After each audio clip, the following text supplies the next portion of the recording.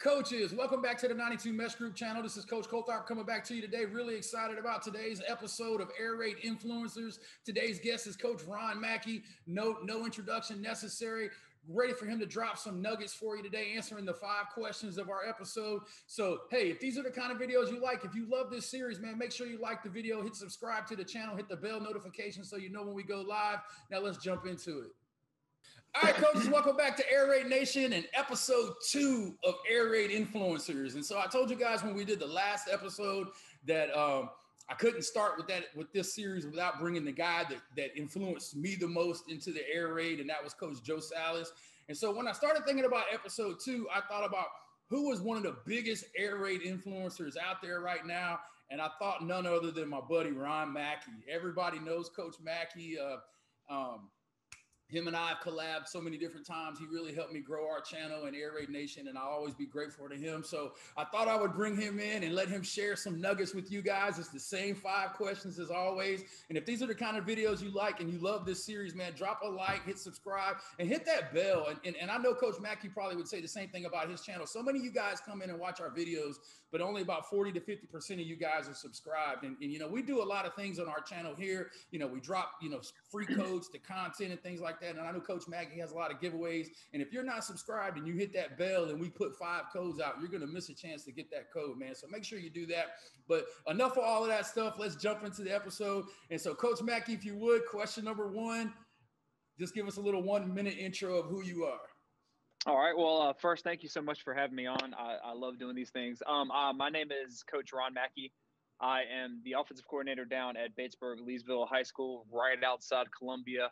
I've been coaching for 11 years. This is my 6th year as offensive coordinator. And like you said, I have a channel. You can check it out if you want to. If not, that's fine. I'm here to talk some Air Raid, buddy. All right, Coach. And we'll put a link to Coach's channel down in the description as well. Not that you need it, because if you're probably here because of him, because he's that big of an Air Raid influencer. Stop it. He loves to score points. All right. So, Coach, the second question is, where did you actually learn the Air Raid offense from? One day I learned it by watching the Texas Tech game when I was in college. My buddy and I, crazy story.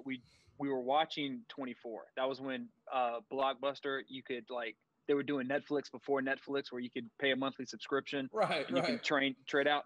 And we were going through 24, and that disc of 24 ended, and we both played chicken of who was going to get up and turn the channel, and neither one of us did. So we just watched whatever came on. And it was the Texas Tech game, and I fell in love with the pass there. And I Googled when Google was just starting out, was just a little baby, and I've discovered Chris Hatcher's stuff. So I actually went through the championship productions route of learning it through Chris Hatcher, and that led me to Hal and to Mike and all of that. So I would have to say Chris Hatcher is the one I originally learned it from.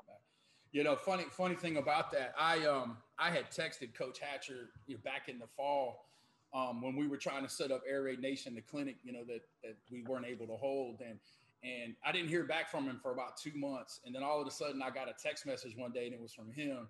And he called me and he said, George, I wasn't ignoring your text message. I just saw it and I got busy. He said, but I wanted to call you. And he talked to me for about an hour, just me and him, just chit chatting. And he's one of the best. He's one of the best guys ever, man. And he was one of the ones that I haven't met, but just listening to him and just talk a little bit about ball and life and stuff.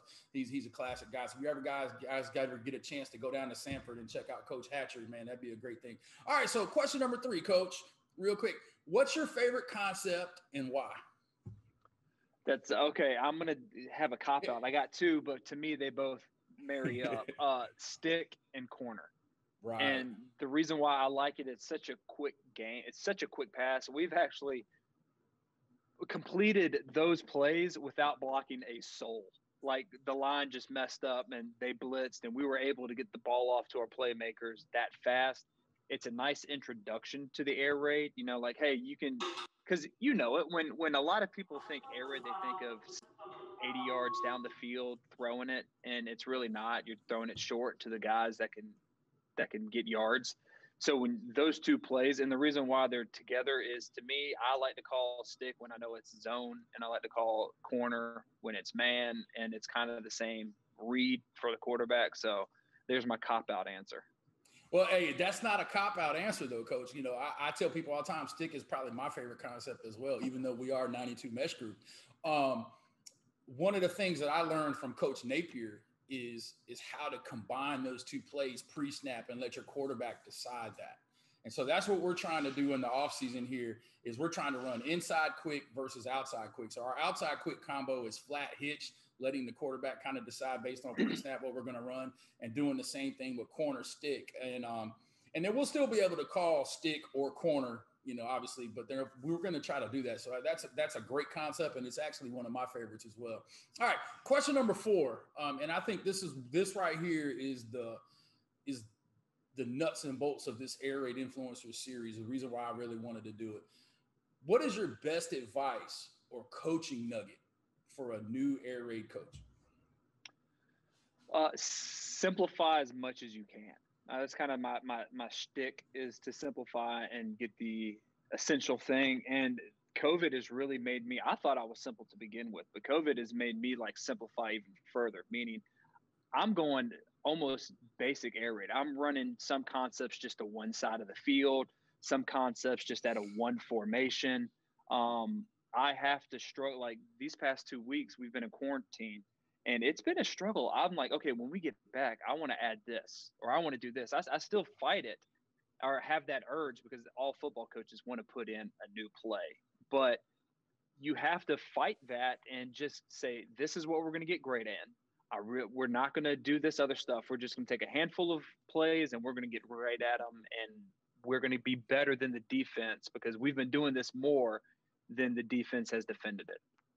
Yeah, and I will tell you, I was talking to a couple other coaches yesterday, and that's one of the things that we all talk about. You know, we preach reps, you know, get 10,000 reps to get to that magic rep. But it is so hard when you're in and out and things like that. And you know, I know we're all praying to get back to some sense of normal, and do that and hope this isn't the forever new normal or whatever.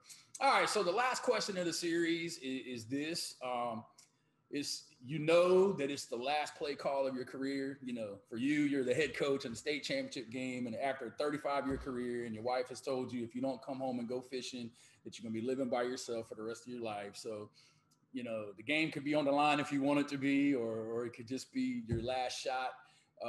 What would your last play call be in your career? All right. So if we're winning, my last play is going to be a kneel. Okay, great one.